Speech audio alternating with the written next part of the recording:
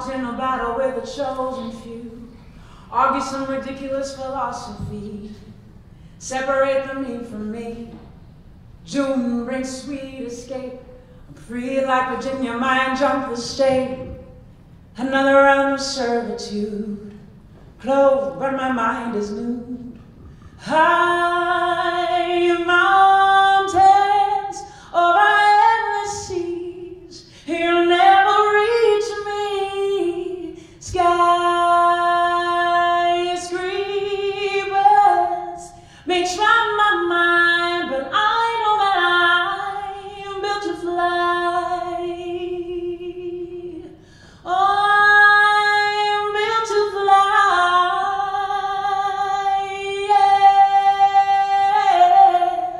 yeah. Now a citizen of the state, never really ever graduate. Shackled to the road that lays underground, chained to the wheel I run round and round. But I am like dynamite, blast through with a glimpse of light. I rise like Superman, I know where I am. High mountains over endless seas, you'll never reach me. Skyscrapers may try my mind, but I know that I'm built to fly. I'm built to fly, yeah. Irreverent Iron Man, dream full color, just like Stan, a warrior woman on one hand. Captain, crew, journeyman, sleek like the cat, I own the night. Slide like a bat, I hide from sight. Nimble like the spider, I climb, I soar. I remember what I'm fighting for. High mountains over endless seas, you'll never reach me. Skyscrapers may try my mind, but I know that I'm built to fly.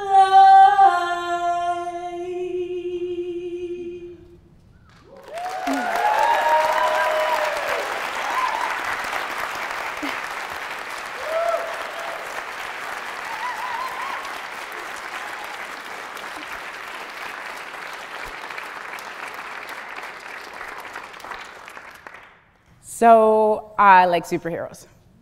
If you were listening to, thanks very much.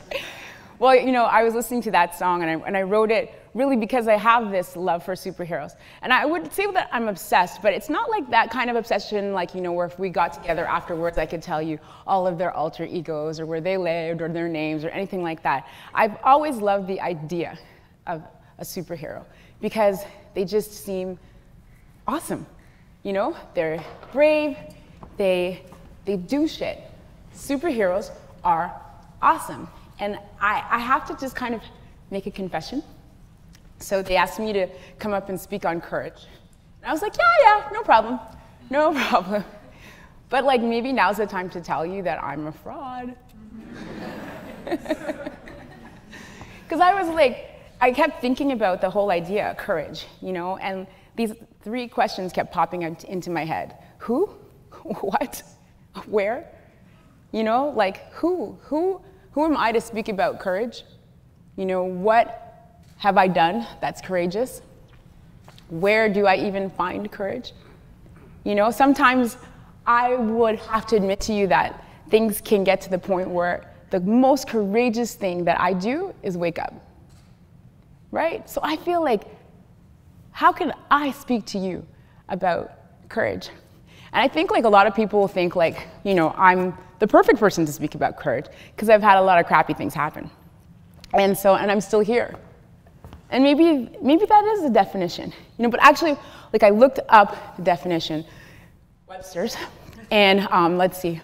So courage is the day-by-day, moment-by-moment intention to move forward and do something or things that scare the shit out of you. Okay, I'm gonna be honest that Webster didn't really say that. I just thought of that myself. But Webster could say that, right? Because I think that is what courage rises out of, this intention. Every day, every moment, we can make a decision. And just because you have courage right now doesn't mean you're still gonna have courage later on today, tomorrow. Courage is something that keeps bubbling up sometimes, if you're lucky. And you have to constantly choose and hope for courage in every moment. And I feel that if I do have any qualifications to be up here talking to you about courage, it's that because of all of the crappy things that have happened in my life, and the fact that I'm still here on stage with a big-ass smile, maybe I figured out some things about courage. And I think one of the ways that I've really incorporated courage into my existence is just by convincing myself that I'm a superhero. And I could really say that I am because I've been hit by lightning. And that's how you get superpowers. If you Google my name, it says Kellylee Evans, lightning.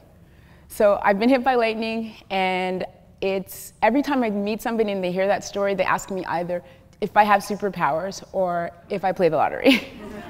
I think it's not so much obviously in the action of being hit by lightning, but it's more in the living around that in other situations that I've been able to find my superpowers. So I wanted to take a moment to share some of the things that I've learned with you, and maybe it'll help you to discover what your own superpowers may be. So, my first superpower is I am a super liver. No? I know, it's exciting, right? So the whole idea for me of being a super liver is that I've had to realize by almost dying, by seeing other people almost die, that life is really, really short. Really short. So let me just tell you a little bit about my story. So I grew up in Scarborough. Shout out to Scarborough. Yay, Scarborough. Nobody really says, yay, Scarborough. But they should. So I grew up in Scarborough to a single mom. My mom came from Jamaica by England in I think the 50s, 60s. And she was really awesome. I think she was really, really, really awesome. But I have to admit that she was really, really strict. And she kind of gave me these three goals for life. I could either be a lawyer, a doctor, or an engineer. That's it. And I think if anybody here has immigrant parents, they know what I'm talking about. Those are your choices. And so, I mean, that was all I really could do, and I always wanted to sing. I had this dream to sing, but I also really didn't like I didn't like conflict, and I didn't like my mom being upset. And so I learned really early to just make everybody around me happy. And the first thing that I did was go to university. I came here to Carleton University here in Ottawa, and I took an undergraduate in legal studies. And I took another one in English literature. And I started my master's, in legal studies and studying legal philosophy. So my whole idea was I was just going to stay in school as long as possible just so that I could keep them off my back. But all of the time, right under it was this little river of wanting to be creative. I would paint, I would sing here and there. That's what I really wanted in my heart. But I wasn't going to go crazy and think of actually following that path. My dad was his PhD in biochemistry. There was no way that I could be a musician. And it really wasn't until my mom, when I was I'm trying to remember the age, I think about 23, 24, she was diagnosed with multiple myeloma, which was a horrible, horrible cancer of the plasma cells that just took her down in such a quick succession. And I got a chance to see, really, as a young person, how short life is. And even after she died, I still kept at it. I still thought to myself that maybe I could do this, maybe I could continue doing my schooling. But my heart wasn't in it. And I also had these horrible, horrible ulcers. Because what I didn't mention to you when I was talking to you about why I was a fraud is that I am scared all the time. I live in fear. I'm afraid of everything. Like, I'm afraid of, not really, no, I'm not really afraid of you. Because this is like what I'm used to now. You know, this is my job. I get up on stage and I talk to people. But I'm afraid of failing. I can be afraid of succeeding. Afraid of, you know, following a path that may be the wrong path. Following a path that might be the right path and leads to something that I can't handle. Afraid of telling you what I want. Afraid of telling you what I don't want. Afraid that you might get angry at me. Afraid that I might be angry at you and kill you. No. Fear, all the time. And I had no idea how fearful, how fearful I was all my life, you know? And this whole life led to me having ulcers since the time I was 14. And I didn't have any understanding that that was like my fear and my anxiety just kind of moving through me. And the craziest thing ever was when I dropped out of school, oh, I didn't get to that part. Right, so my mom passes away and I have these horrible ulcers. I've lost my voice. I have vocal nodules. They told me that I shouldn't speak for a whole year. I've got a 1-year-old baby who won't sleep. I'm trying to finish my master's thesis. I'm going out of my mind. And I go to visit this guru and she says, put it out into the universe and ask what you should do. And I was like, okay, crazy lady. But on the way home from seeing her, I did just that.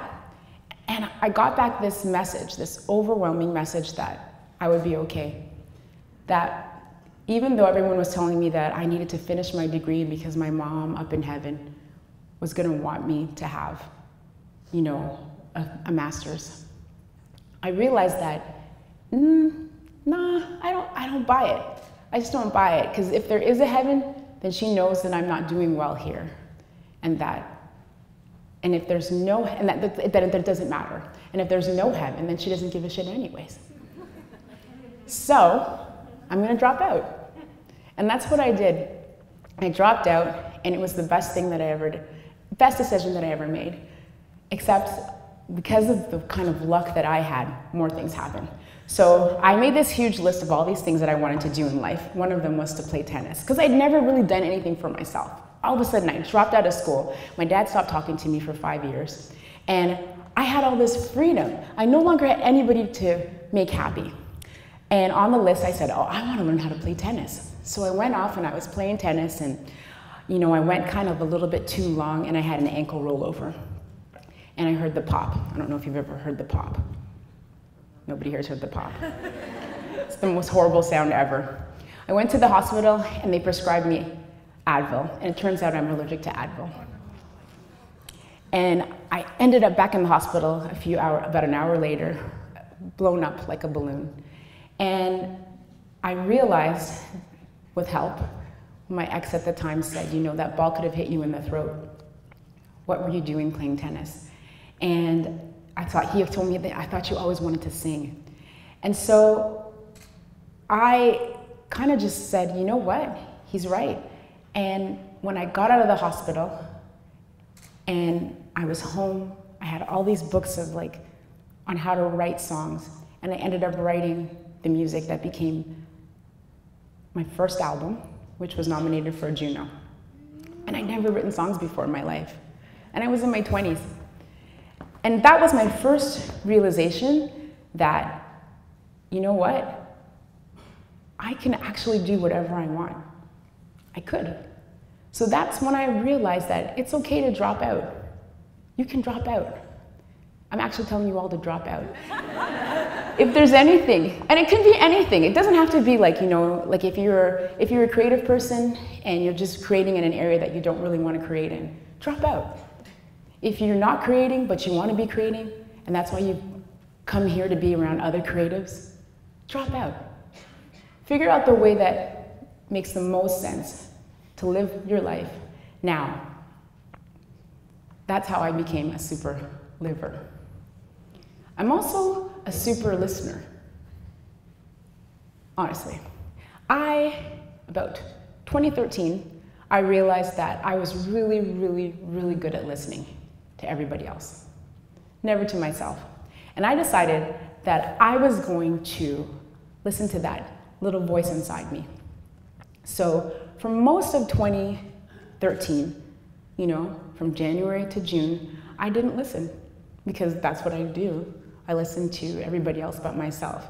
And I was kind of thinking to myself, you know, this is crazy, but you know, I don't really know how to pull this off. And then the universe helped me out. How? I got hit by lightning.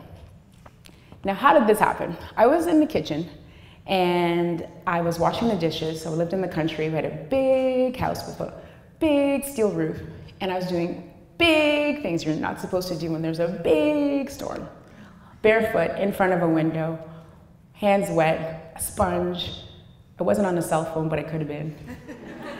And my son came to me and he said, "Mom, you know, I'm really scared. There's like this huge storm. I'm really scared." And I was like, don't worry about it. Don't worry about it. We have storms like this all the time.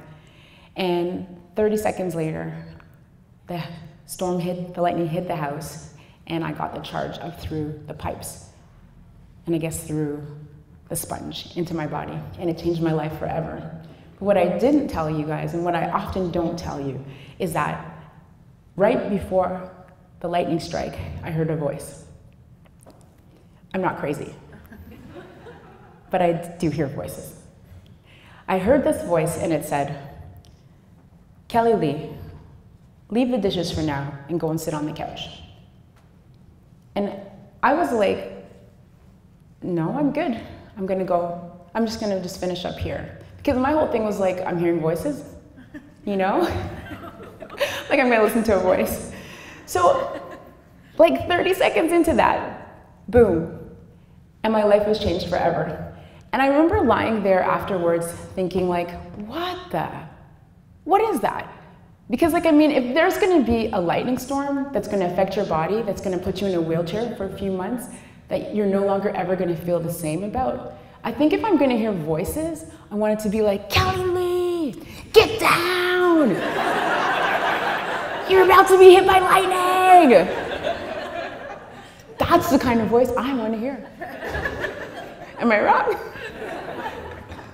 But I found out through that experience that you pretty much never hear voices like that. You get these nudges, well, why don't you bring that with you? Could be an umbrella, could be a book, could be an idea. All of a sudden, you're out in the street and there's a storm, or there's a wait, or something happens where you needed that thing that you didn't listen to and bring that thing that was there. You get nudges. I get nudges all the time, but I'm so used to always saying, I'm good. And I realized from that experience that I had to listen. But it wasn't like I actually started listening right away. I still had to keep having these experiences even through that. I remember once I was staying at this apartment in Paris, and it was the kind that you locked on both sides with a key. And at that point, I was in a wheelchair, and it was really hard for me to get around. And I took the key with me, and I had a nudge to leave the key in the door. But I was like, nah, that's okay, I'm good. And somebody knocked on the door, and I couldn't remember where the key was. And so I'm crawling around on the ground trying to find the key. And that was just a reminder. Just listen to the nudge. It's not that big a deal. And a lot of times it's small things. You know, it's little things that you don't think matter, but could be huge things. And what I've learned is when you learn to listen to the nudge on small things, you also listen on the big things. So it's kind of cultivating this relationship and listening to your inner voice ahead of time. Because as my mom used to say, if you can't hear, you'll feel. Usually that would be before you got your whooping. But but that's what I've learned. Like, life keeps giving me these whoopings, and I need to listen. So that's why I've been cultivating this superpower of listening. The last superpower that I am getting really good at is loving. I am a super lover. Which like never sounds good when I say it on stage with a microphone. I'm a super lover. It's bad, but it's true. But I always, I think people, whenever they think about if you know me, and you've known me for a while, you generally think, oh, Kellylee, she's so nice, she's so positive. And that's true. It's true. It's true. But I think my positivity and my niceness is developing. It's maturing. It's not the same as it was before. Because before, I loved everything except myself. So I was really, really good at finding the good things in other people, even when they maybe didn't deserve for me to find the good things in them. You know, keeping toxic people for much longer than they needed to be around, thinking that I could change people, thinking that I could mold, right? To the detriment of loving myself.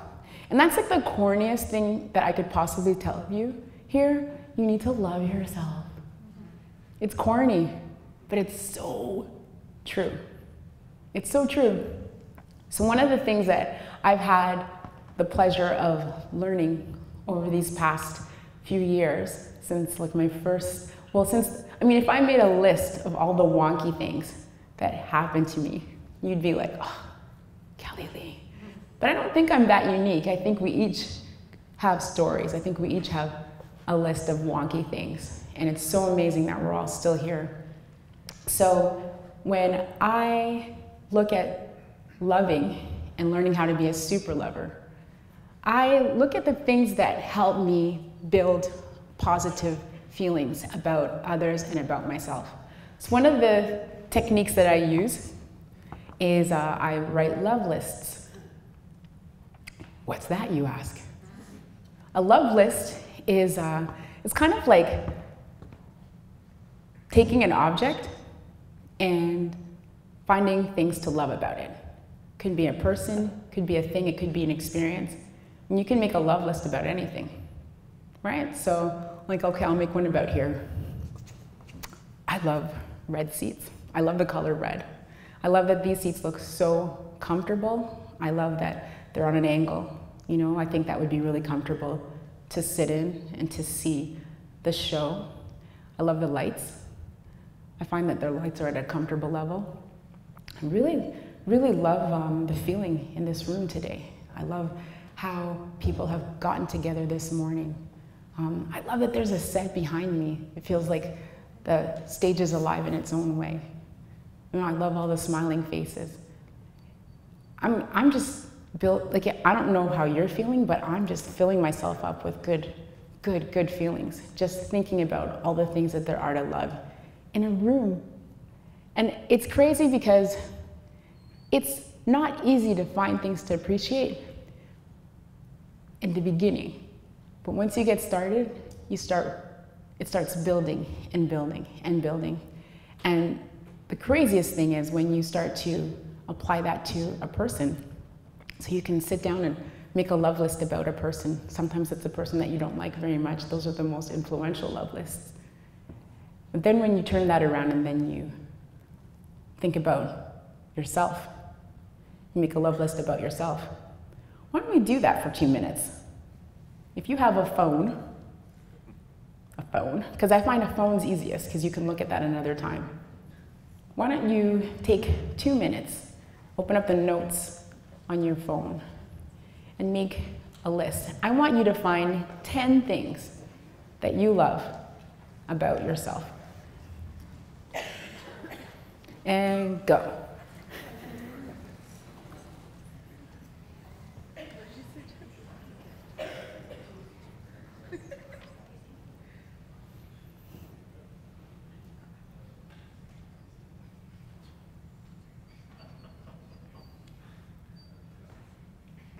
All right, wrap it up. Can I ask you a question? Who here found that incredibly easy? Look around you. No, but seriously, look around you. I don't know, everyone's like, am I not humble? Stay humble. Right? So, I don't know, that was maybe 10 people. There's a lot of people here. Who found that hard? Be honest. Oh my God, it's a lot of people. I know. That's hard. Why is that so hard? Why is it hard to find 10 things that we like about ourselves? That's the question, right? And so I think that's something good. I'm glad that you have it on your phone so it exists forever. So when you feel like crap, you could look at it. You know, maybe you can keep adding to it over the next while. How many people actually got to 10? That's not everybody. Yeah. 8? 6? Who only found 2 things? All right. Yeah. I bet somebody around you could find a few things to add to that list. Yeah. Yeah. So, I mean, these aren't bad superpowers to have. These are exciting superpowers that you could cultivate for yourself. And you can continue to add more powers. But if you just started off with these basics, learning to live every day as for yourself, you know? Not in some selfish way, but in a way that really honors who you are and honors the dreams that you have. If you learn to listen to that inner voice that you have and follow it, follow the suggestions.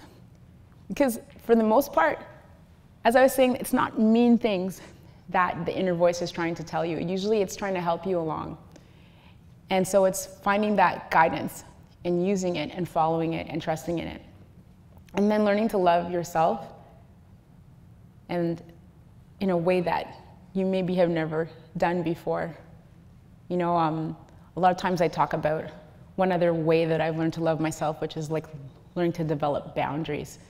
Physical boundaries, mental boundaries, you know, personal boundaries. Physically, knowing when somebody is too close, knowing when somebody is too much in your business, knowing when you don't really need to be around somebody anymore. How many people, we won't turn the camera on you, but how many people have at least one person in their life where, they could probably take or leave? Yeah? It's a lot of people, right? Some of us have more than one, right? Maybe you make a list. Maybe you make your list. Maybe you make a list of all the people in your life that are awesome. And what I found is when I made my awesome list, my awesome person list, I was able to spend more time with those people. I just kind of identified who they were, and I spent more time with them. Amazing. And I find that the less awesome people call a lot less awesome, a lot less often. That's a good thing. Mental boundaries. Really guarding the things that you tell yourself. Knowing when to let ideas in. When certain ideas are there telling you things that aren't true, like that you're not worthy, that you need to stop dreaming about whatever it is you're dreaming about, that you shouldn't wake up today, that you shouldn't go for that run, whatever those mental things are that you know aren't really your heart or that's not your gut speaking, knowing when they need to go and thinking about something else. You can only hold one thought in your head at any given time. And then personal boundaries, kind of like developing schedules and routines for yourself so that you know what it is that you want to do in life and you achieve them by adding those things to your personal schedule. I think learning how to schedule my life, or schedule, I never know which one it is, has been probably the best thing that I've ever done because it helps me, because remember I mentioned how fearful I am? Well, because I'm so fearful, I avoid a whole bunch of stuff. Anybody here hate opening bills? Right? So I'm learning so many different things, but that's all from creating and like embracing this whole idea of having courage. And that's the only way that I've been able to do that is by pretending that I'm a superhero. And so I'm a superhero. I'm a superhero. I'm a superhero.